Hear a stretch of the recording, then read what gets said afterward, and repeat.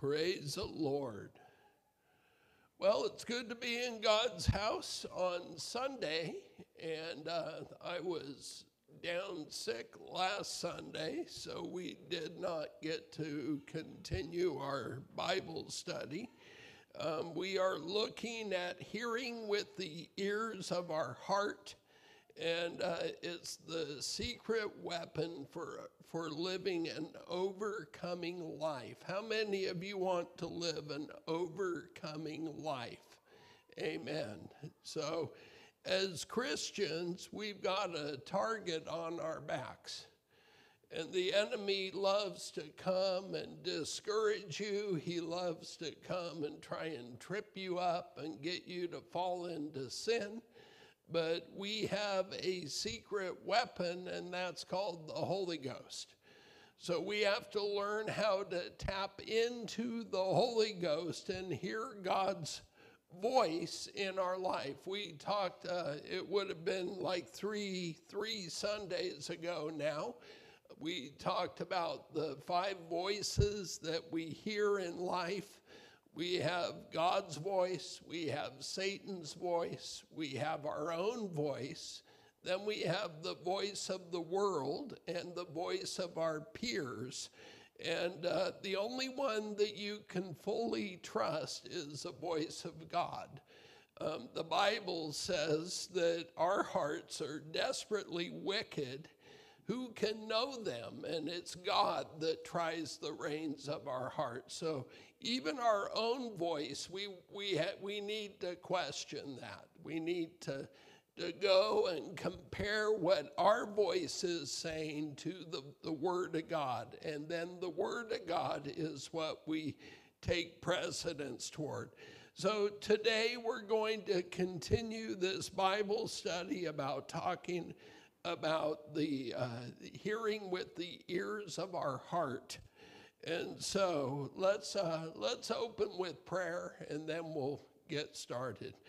Jesus, I love you. I thank you today, God, for all that you're doing in us and through us today. I pray, God, that you would just have your will and way in us as we open your word and we seek out truth, God. We seek out the secrets that are hidden in the Word of God. Help us, Lord, to be good miners, that we would mine those diamonds and those pearls and those rubies, God, that we would be able, God, to learn from them and become better Christians, better men, better women, in the name of Jesus Christ. Amen. Praise God. Someone say hallelujah. So whether the input comes to us from the Bible or a spoken word from a teacher or another Christian or some other source, we need to hear it with the ears of our heart. Hearing it with our natural ears only is a first step, but it's taking that and hearing it in our heart, hearing it in our spirit. It would be another way to say that. In order for it to become effective and to bring forth the work that God desires in us. Adam gave up the position of communicating intimately with God when he partook of that tree of knowledge of good and evil. He chose knowledge over God's voice. He chose intellect over the Spirit of God. And so Adam chose to depend on his own intellect to guide him and direct him rather than hearing God. And so Jesus is the one that we know bought back that opportunity for us to communicate intimately one-on-one with Jesus Christ, with God Almighty. Prayer is both speaking and hearing from God. I'm going to say that one more time. Prayer is both hearing and speaking to God. It's not just a one-way communication. It goes both ways. Amen. You talk to God, and then you shut up and you listen to what God says back. So there are different levels of hearing from God. Different levels, and we need to understand what those levels are. The first level of hearing from God is that we are sinners saved by grace. We need to understand that Christ died to save us from our sin. And if we have not received that revelation yet, and we have not acted upon it yet by being obedient to the gospel message, we need to open our Bible and study until we get that revelation. God so loved the world that he gave his only begotten Son, amen, that we who believe on him should not perish but have everlasting life. That's the promise of your Bible. So after receiving that first word, we need to continue on our journey. We need to mature in Christ, and that's part of the reason why we come to church. It's part of the reason why we show up on a regular basis, so we can hear the word of God. Some Christians do not hear God at all. Some Christians, they don't hear God's voice, they don't hear the word, they don't hear anything, and you might question their Christianity, but many do not hear clearly, and they're never quite sure what they've heard when they hear something from God. They don't have deep enough roots that the Word of God is able to penetrate and give them direction and understanding. Others, they're not even sure that they're supposed to hear from God. So according to the Bible, it is natural for Christians to hear God's voice. We should hear God talk to us. We need to hear God talk to us. We should desire that. And so we want to make sure that we are open to that, and we allow God to unfold his plan to us through the Word of God, through prayer, through fasting, through the different ways that God has given us that we can tap into the Spirit of God and know what God is trying to tell us. To know God's plan and power, we must stop partaking of the tree of knowledge of good and evil. We need to quit trying to figure it out on our own, and then tap into the Holy Ghost and try allowing God to move on us, to talk to us, to direct us. And then we need to pray that we would hear him accurately. That voice I'm hearing, that I identify as the voice of God in my life, I want to make sure that I'm hearing what he's saying. Let's go to John 10:27. I got some scripture here for you. John 10:27 says, "My sheep," what? "Hear my voice, and I know them, and they follow me." So if you're one of his sheep, you should hear his voice. Let's go to Psalms 85 and verse 8. Psalms 85 and verse 8. "I will hear what God the Lord will speak." Look what it says. "I will hear what God the Lord will speak, for he will speak peace unto his people and unto his saints, but let them not turn again to folly." We should allow God's voice to give us direction and keep us from turning to those things that are vain, those things that are worthless, those things that lead to folly. Acts 4:19 and 20. Acts 4:19 and 20. Praise God.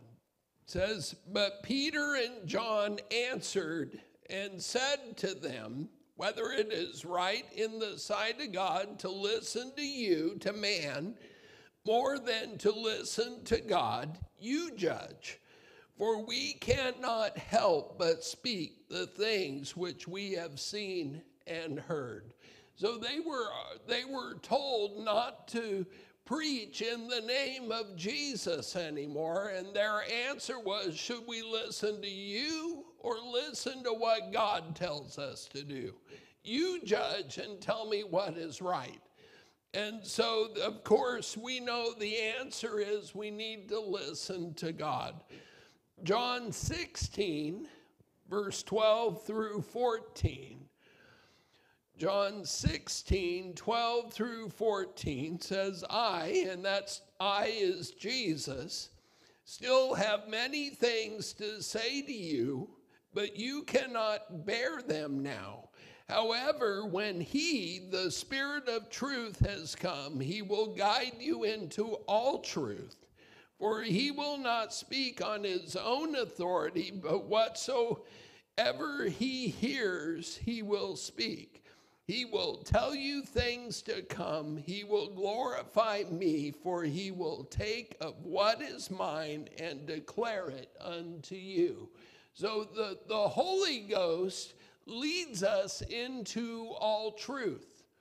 But we have to allow the Holy Ghost to talk to us so that we can be led into all truth.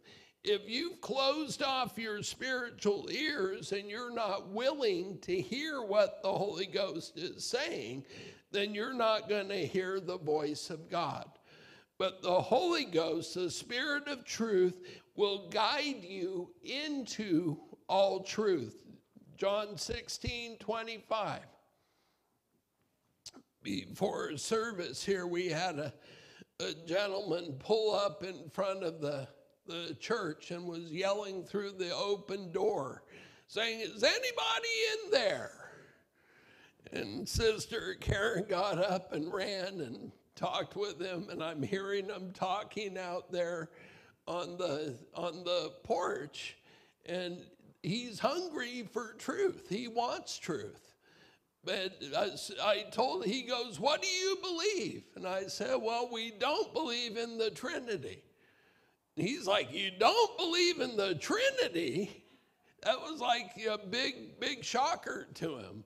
But I started explaining to him, because he was saying, I'm a Messianic Jew. And I'm thinking, okay, here's our opportunity. He won't believe in a Trinity. So I told him, I said, we believe what the Jews believed. We believe in one God. Hear, O Israel, the Lord our God is one Lord. But he at first was like, no, but I started quoting scripture to him, giving him truth. And then he opened up and he's like, oh, okay. Well, that sounds like scripture to me. And I'm like, it is, it's truth. The Holy Ghost will lead you to all truth. I grew up in a Methodist church. Others of you in this congregation have been to other denominational churches. Brother Dennis, you're Lutheran, correct?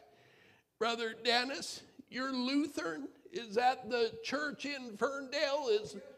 And they believe in three different. They do. And I realized years before that they had to be wrong. right, very good. And Karen, what church were you attending? So, and they're Trinitarian, correct? So there's, when you open the scripture, it's an easy proof that God's one, not three. And so when you start looking at truth and you start hearing the word of truth, the voice of truth, you start to understand that there's one God and only one God.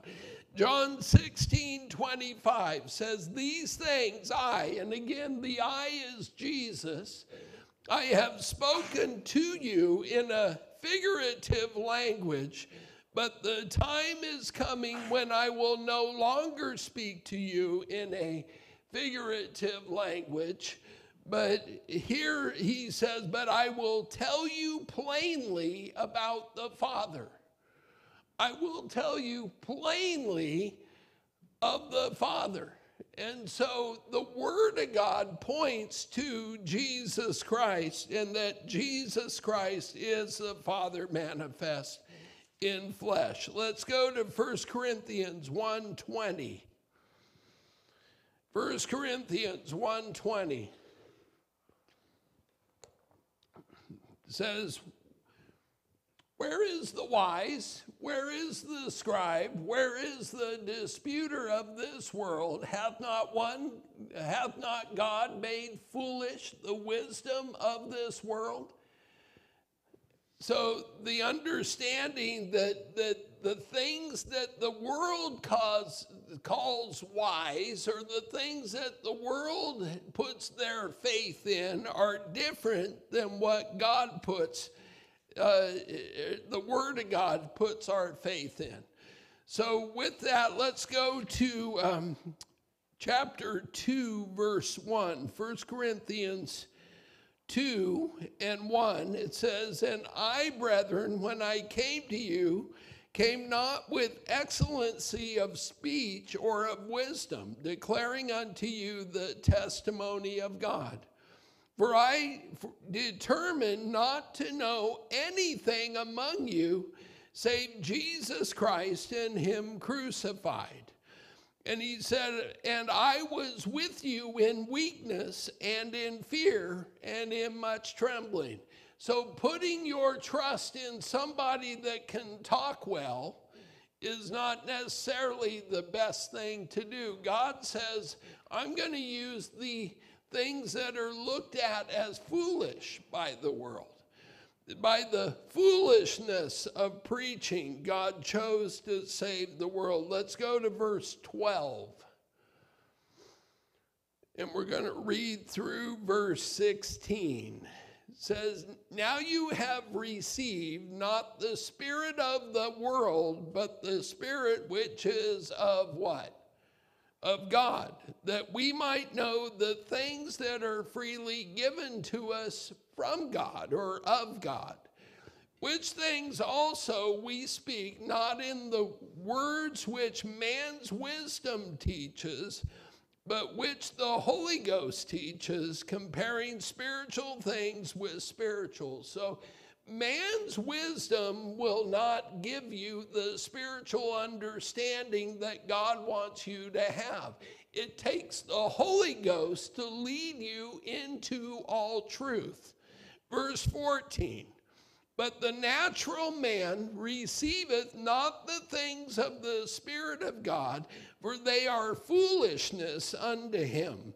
Neither can he know them, because they are spiritually discerned. You can read that Bible that you hold in your hands without the Holy Ghost and not understand a word it's telling you.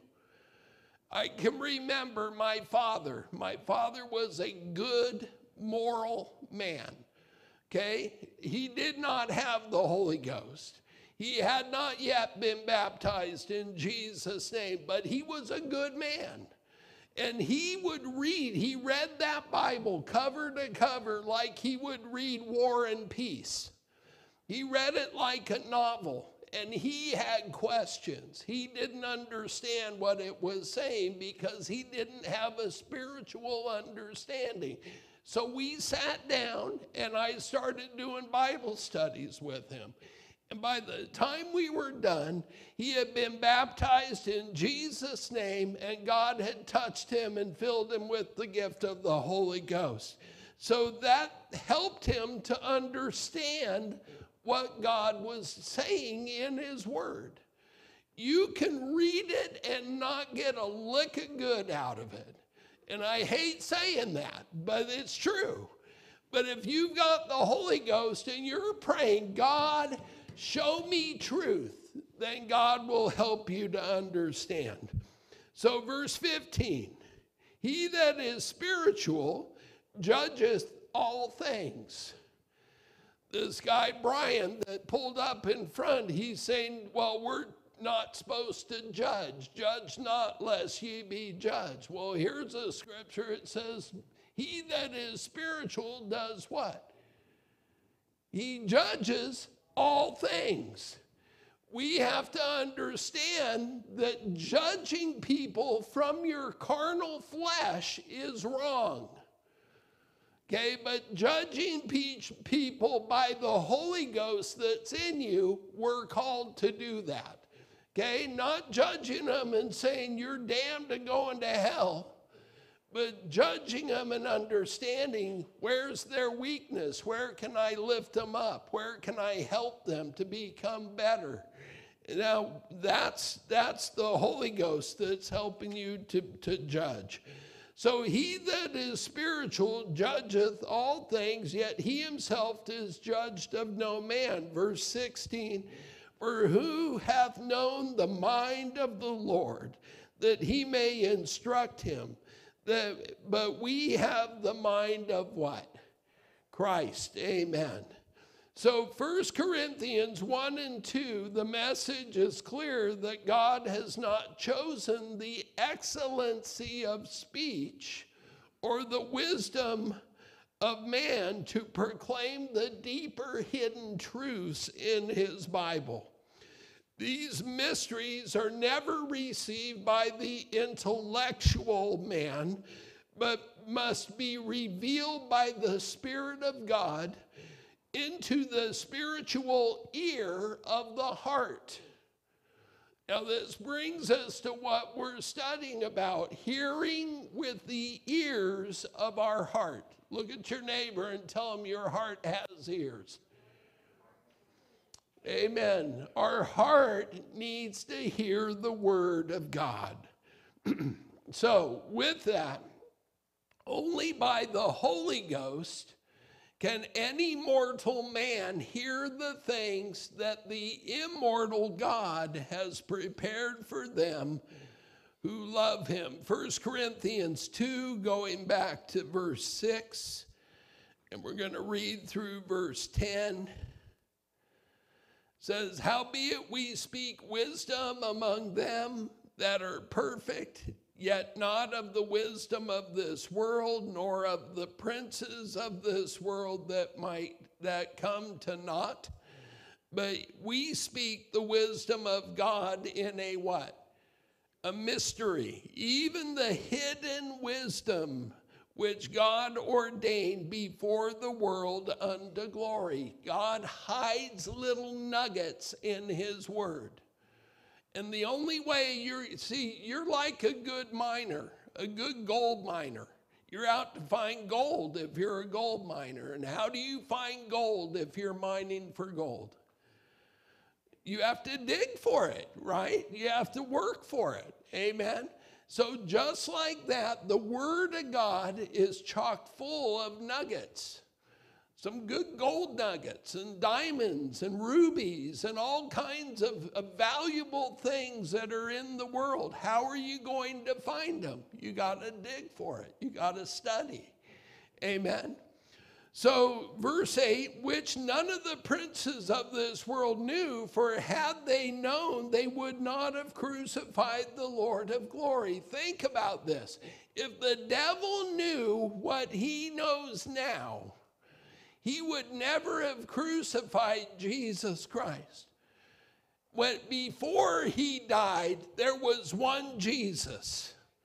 One man of God that he had to worry about. But after he crucified him, after he was in the grave for 3 days, after he resurrected, after he ascended into heaven, and now he's poured out his Spirit into all flesh. Amen. How many Jesus figures does he have to deal with?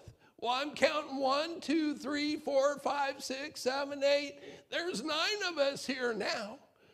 And the devil's like, man, I blew it. I did the wrong thing. I shouldn't have killed him. He didn't know, though. So with that, now he knows and he understands the power of God is in the heart of man.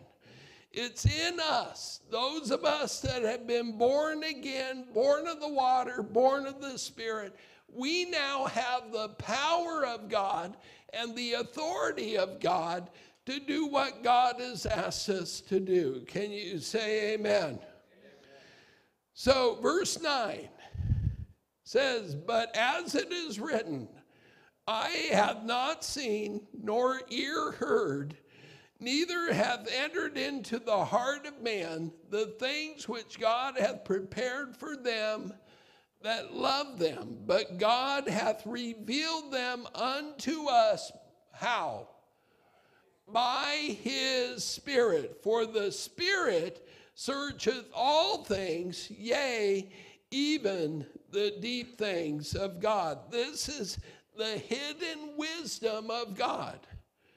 This is the deep mysteries that are going to be heard by us who have ears in our heart to hear what God's speaking. We are able to take what his word is telling us. We take the preached word. We take our prayers and we hear what God says back. And we're able to then hold on to those things and see them come true. The deep secrets of God are not revealed to those who love anything else more than God. If you love football more than you love God, and you end up staying home on Sundays so you can watch football, you're not going to hear the secrets that God wants to share with you. You know what you're going to hear? Hike! That's what you're going to hear. Amen? You're not going to hear God saying, I love you. I want to use you. I want to direct your life. I want to take you places. And so we want to make sure that we put God where he belongs, and that's first. Amen. Only spiritually mature servants who love God more than anything else will hear the hidden mysteries that God wants to share with you. And that comes down to a pure heart. That comes down to one who's not steeped in sin. Okay, that you've got hidden sins that you're holding back, and you've got this area of your life that you've not freely given access to God. The Bible says this, it says, search me and see if there be anything in me, God, that is holding me back, that is sinful, that you don't like. God, search me and see. Show me where I need to let go. And then when God shows you, what do you need to do? Let go. Give it to God. Amen? So we want to make sure that we have a pure heart, because those without a pure heart will not hear the voice of God. Matthew 13 and verse 10. Matthew 13:10. And we're going to read down to verse 17. So Matthew 13:10, and the disciples came and said unto him, why speakest to us in parables? You ever wonder why God uses parables? What's a parable? It's a story that shows a spiritual principle.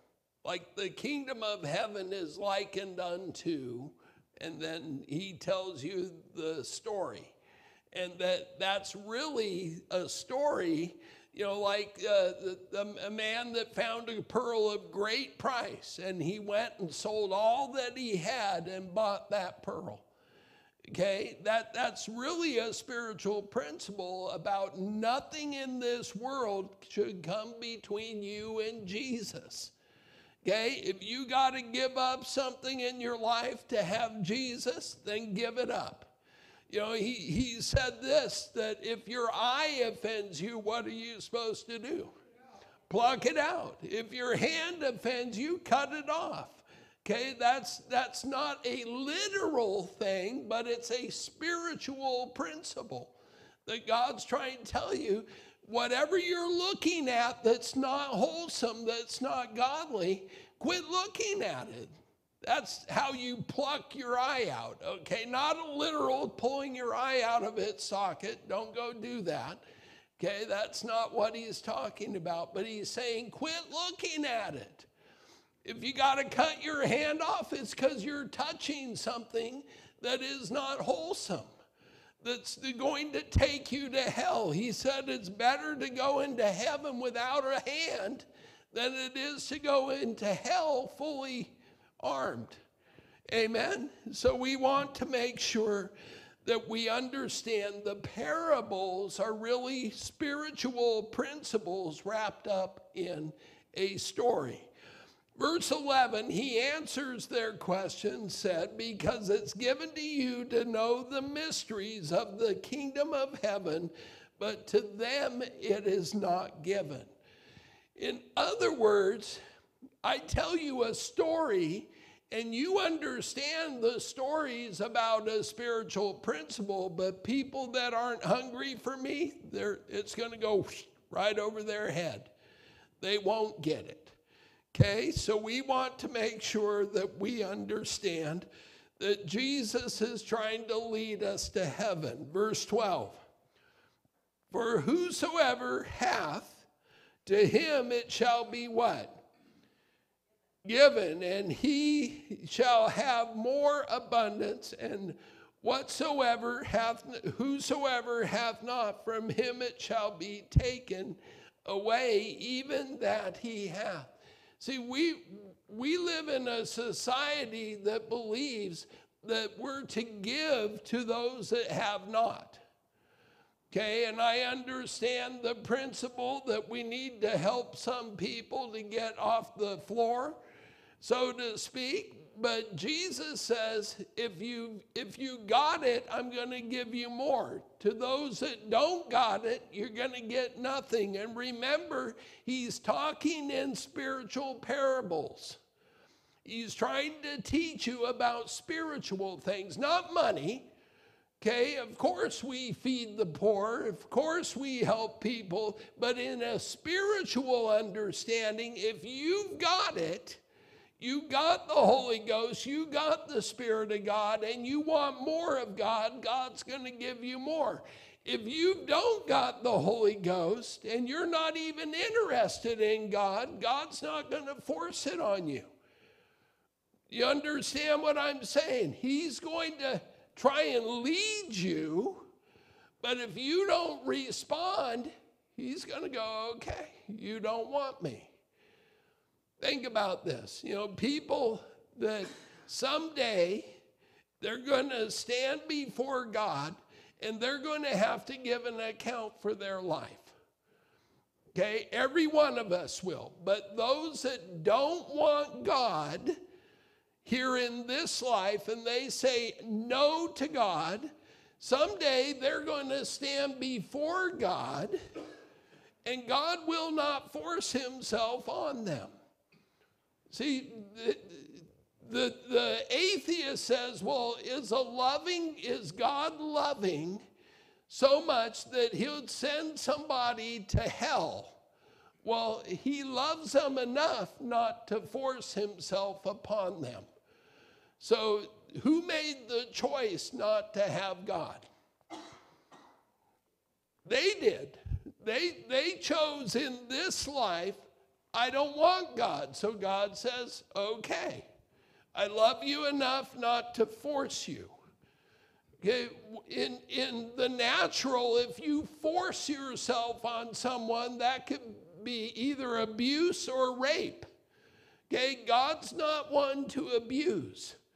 And God's not one to force himself on anyone. So we need to understand that to him who has, more abundance will be given. God wants to pour it out on you if you're open to having God. Okay? And if you don't want God, God says, I'm not going to force you. Verse 13.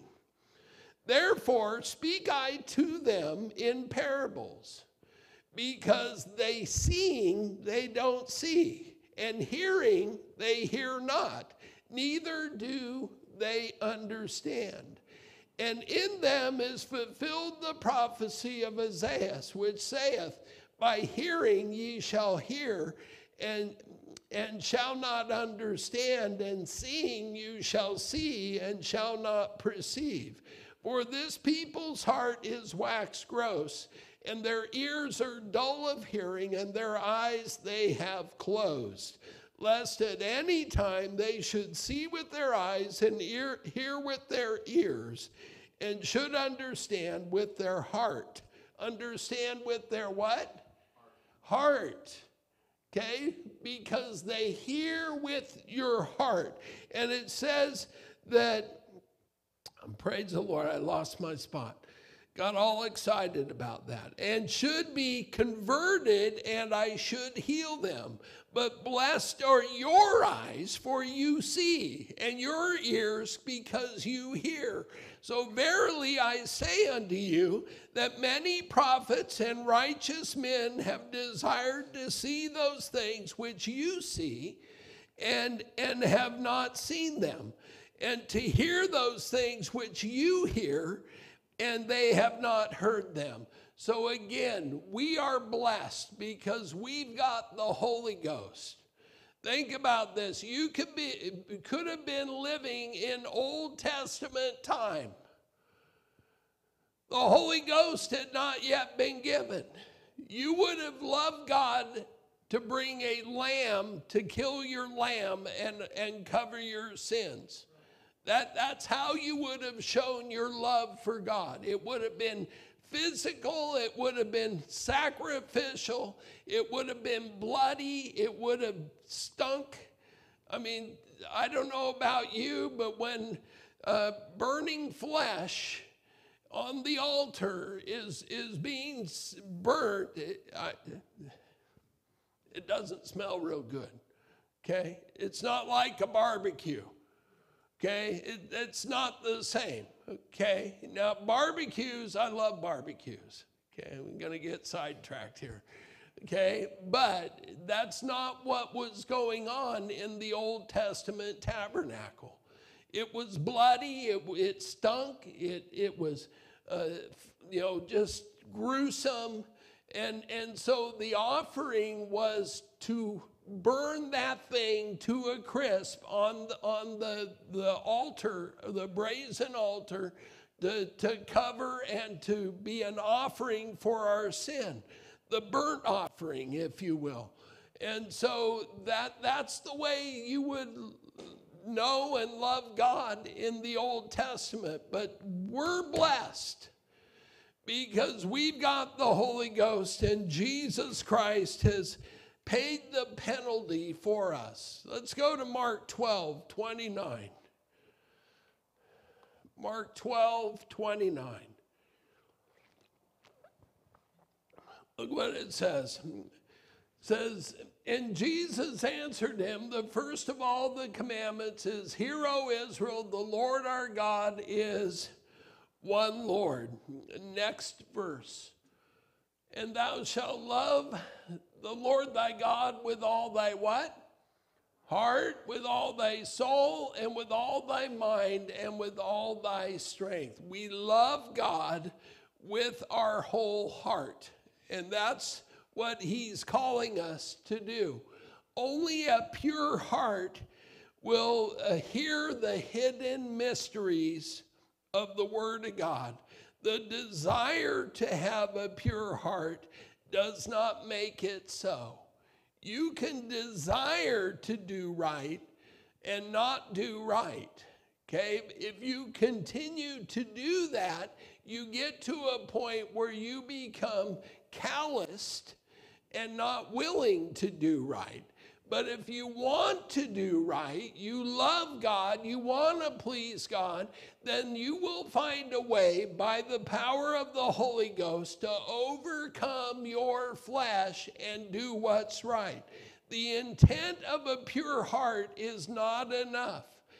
It's from the abundance of the heart that the mouth speaketh. Amen? So if I want to do right, but I'm not able to do right, I need to overcome and start speaking what is right. And then God will help me to overcome my weakness. So the Lord compared a pure heart to good soil. He said the soil was cleared of the weeds and the rocks and softened in preparation for receiving the word of the kingdom and maturing into fruition. And the wayside soil, or the hardened soil of the heart, might be compared to a wounding in our life. It would be compared to a hard heart on heavy footsteps of men and the wheels of the ox carts and chariots that went up and down the road, and it pressed down the soil, the heart soil. This hardened soil must be healed. The way that it's healed is by taking a plow to it and breaking up the fallow ground, the hard heart. The word of God is that plow. The word of God is what breaks up our hard heart. So we need to have preaching. We need to have God talk to us. And we need God to be able to speak to us and give us direction. Amen. That's why it's so important to come to church. It's why it's so important to be a part of the body of Christ. We need each other. Look at your neighbor and tell him, I need you. We need each other. Amen. You know, sometimes the preacher's not around. And so you may be sharing something with somebody that's a fellow believer, and that fellow believer can speak a word of faith into your heart. You can say, you know, you may be saying, man, I'm about ready to give up. It doesn't seem like anything's going right. And the fellow believer, your brother, your sister says, don't give up. He that endureth unto the end, the same shall be what? Saved. Okay, so don't give up 5 minutes before the miracle. Amen. Don't give up right before God does what you've been asking him to do. So that's part of hearing with your heart. It doesn't have to come from the preacher. Doesn't have to come from your pastor.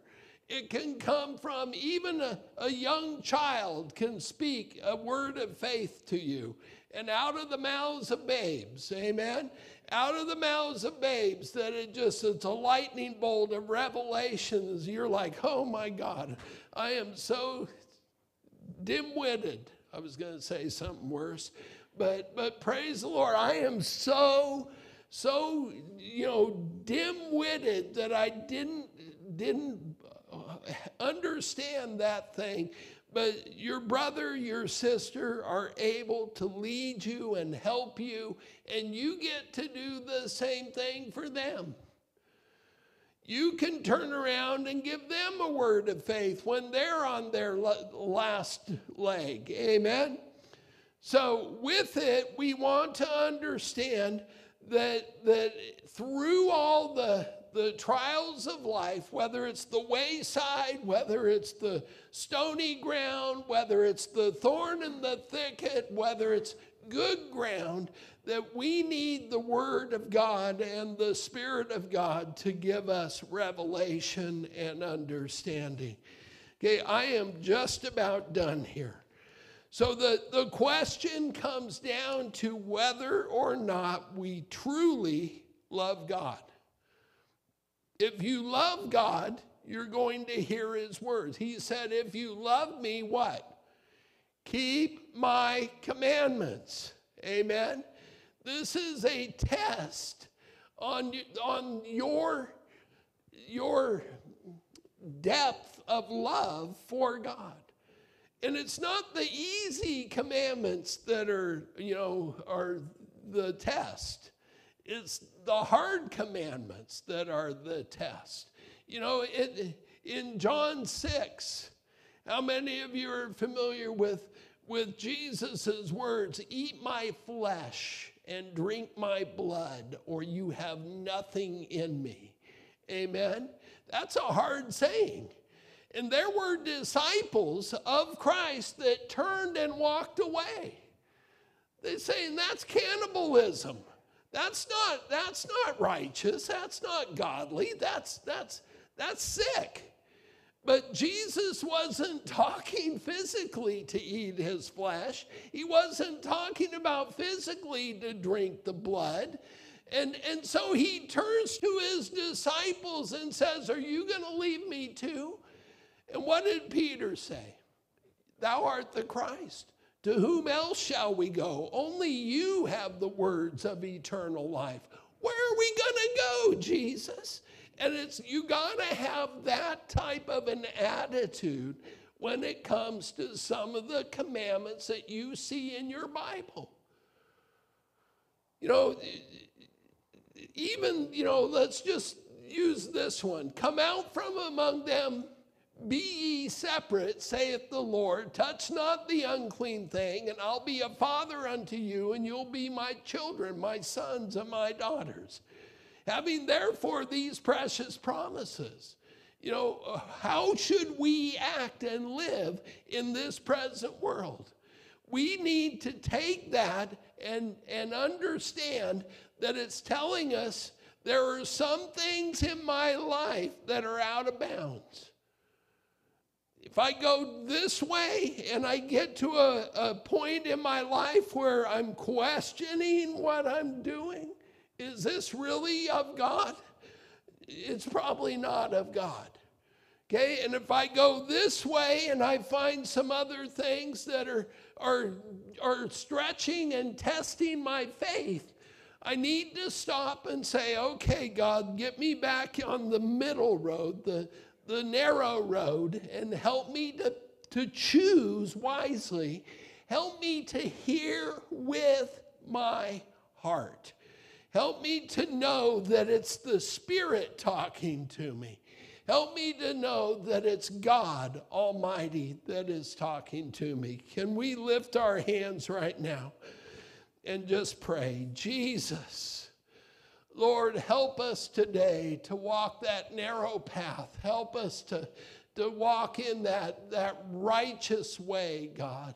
To hear with our ears and to see with our eyes, God, those things that you've prepared for us, God. In the name of Jesus, help us to be Christians, God. Help us not to just wander aimlessly through life, wondering if we're in the will of God or not in the will of God. But help us today, Lord, that we would hear your voice and obey your commandments. In the name of Jesus, we give you thanks, we give you glory, we give you honor. In Jesus' name, amen, amen. And I'm going to end with one scripture, Matthew 13:9. Matthew 13:9. Look what this says. It says, who hath ears to hear, let him hear. Amen. We want to hear with the ears of our heart. So God bless you. We've got about 10 minutes or thereabouts till Sister Rebecca will be here to lead us in our prayer or in worship, and we will get our live stream up and ready to go so we can get started at 2:30. God bless you.